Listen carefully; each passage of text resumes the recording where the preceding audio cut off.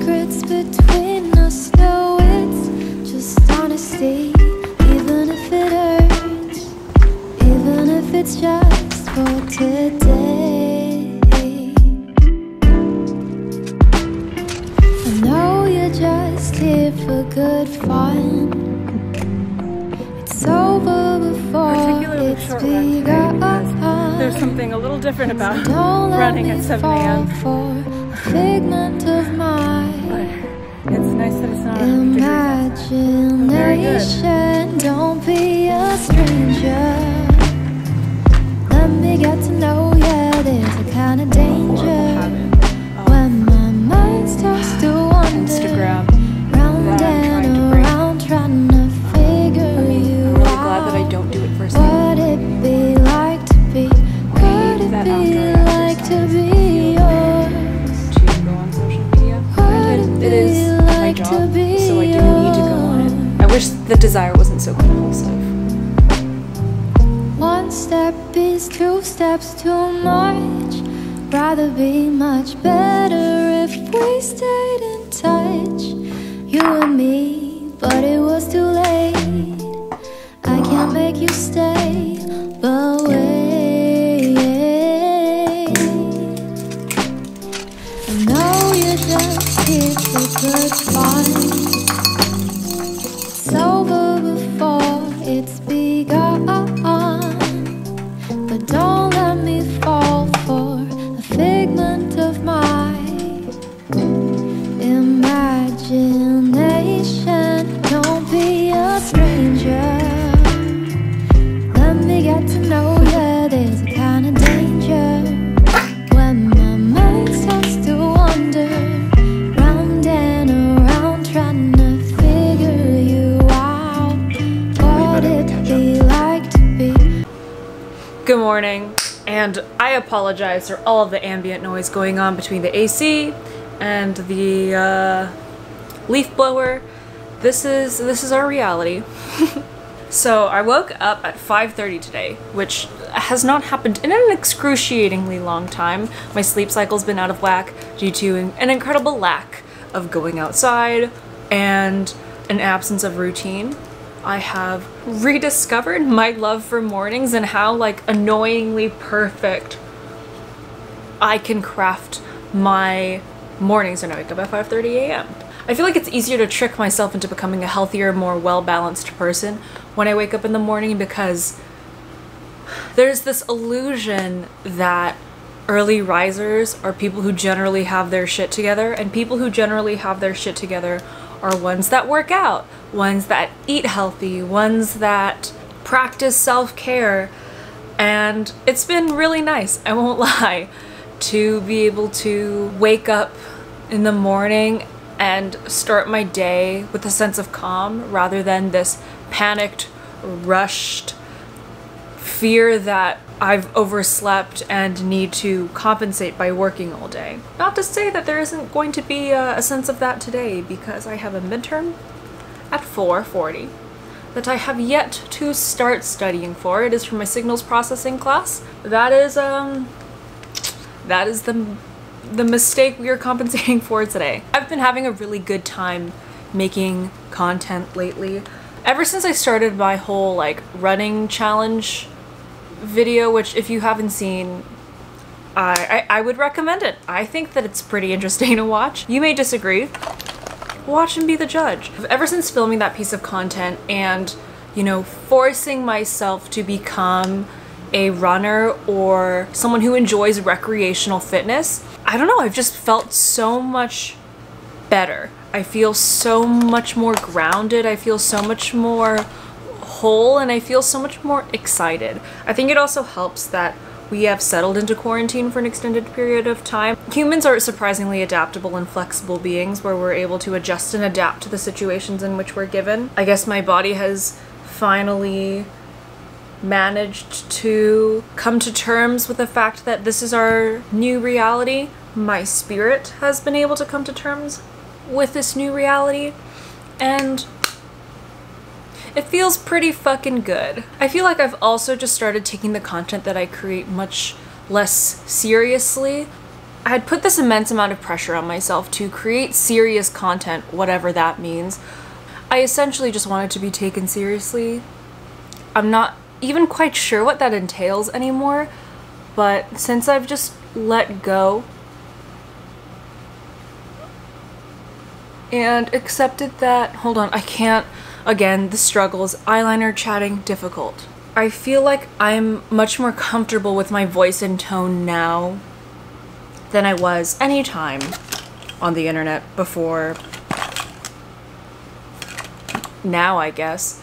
I was just very scared about receiving criticism or negativity, which is kind of silly because I kept saying that like not everyone is going to agree with you. I try to be an open-minded person. I think that being open-minded to other people is one of my strong suits, but I wasn't very good at being open-minded to myself.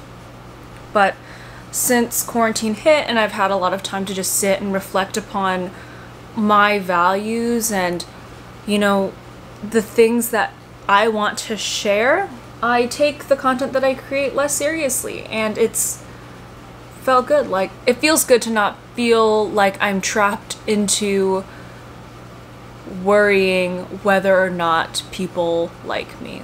I feel like I've had a relatively like degaff energy throughout most of my life, but deeply and truly I do still care about what people think. I'm not really quite sure where I'm supposed to be where I'm going with this tangent, but in summary, I just take myself less seriously. I feel like there is value in being authentic and true to yourself and your voice. I feel like there's this like secret shame of being a content creator where you want to grow and you want to, you know, find mainstream success because of the opportunities and the financial security that it, you know, allegedly affords you. I feel like the way that I was approaching seeking this success was through data, creating content that was very clickable, and by, you know, ignoring my own desire to communicate in a way that felt authentic to me. I'm not actually quite sure if that sentence strings together nicely. I guess I'll find out when I'm editing this. But for so long, I kept struggling with this lack of identity where I didn't know where in the world of the internet I fit. And I feel like I've always been someone who's struggled with a sense of belonging to a community. Always had a really hard time fitting in. Growing up, even now, the concept of having a large group of friends is very foreign to me. And like, I'm not gonna lie, I wish that I was someone who could, you know, find that crew. You know, when you watch movies about college, like rom-coms, whatever, the primary character usually has like this crew of friends where they feel very comfortable. It's like 4, 5, 6 of them, and they are all joined at the hip. I've never had that experience. And then being this person on the internet in which all these people converge, it felt very foreign to me, and I felt like I felt very pressured to make sure that everyone liked me.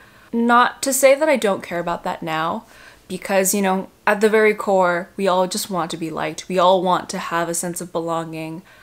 I feel like I have less of a personal investment in making sure that everybody likes me, because I've accepted that even though I've tried to present myself in the most aesthetic way possible, the most mild-mannered, enjoyable, vaguely friendly way possible, that not everyone's gonna be happy. Not everyone is going to enjoy the content that I make. Some people are just going to be mean for the sake of being mean. Thanks to all this time that I have to muse and ponder, practice some armchair philosophy, I've kind of just decided to live more authentically, which is dumb. Which is not to say that I haven't been authentic on the internet prior to this point. I don't know, I feel like the way that we present ourselves especially on social media, is such a... It's always evolving because we as humans are evolving, and it would be strange if we were to stay stagnant in the way that we present ourselves because our values change over time. Yeah, I'm also like way less comfortable sharing my opinions sitting in front of a camera and talking, or through my own physical voice. I'm much more comfortable writing and expressing the way that I feel in that medium. Writing is my favorite medium of communication. But I'm hoping to practice my voice more. I want the character that I write myself to be as, you know, someone who's bold and brave and unapologetic in the way that they speak, but always willing to listen to the other side. I want that person to be who I am in real life. Also to say that the blog is going to be more bumpin' because I am 2 weeks away from being fun employed.